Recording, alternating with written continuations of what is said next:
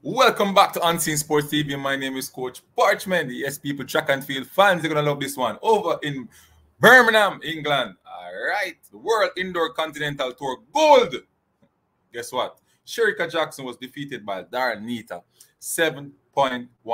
NIETA, from the race start, she was out and she was leading Shericka Jackson. But you could see that Shericka Jackson was reserving some of her speed for the final, people. She knew that she would qualify if she comes second.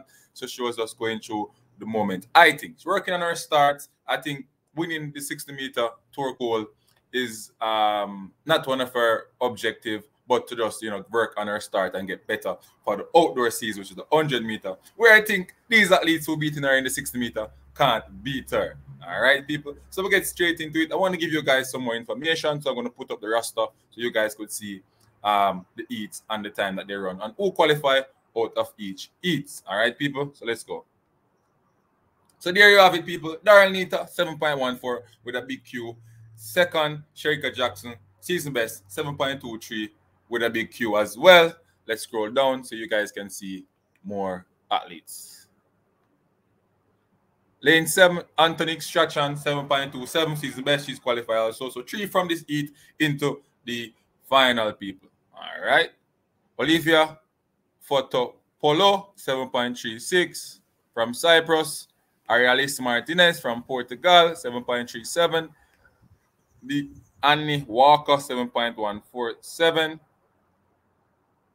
7.47, sorry. Caslian Pemberton, 7.47.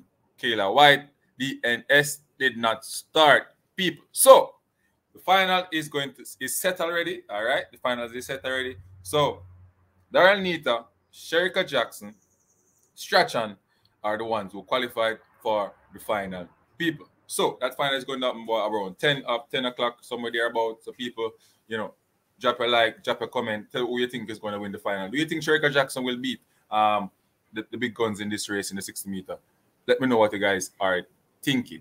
All right, people. Unseen Sports, one scene, always on the scene, and I am going to be out of here in a few, people.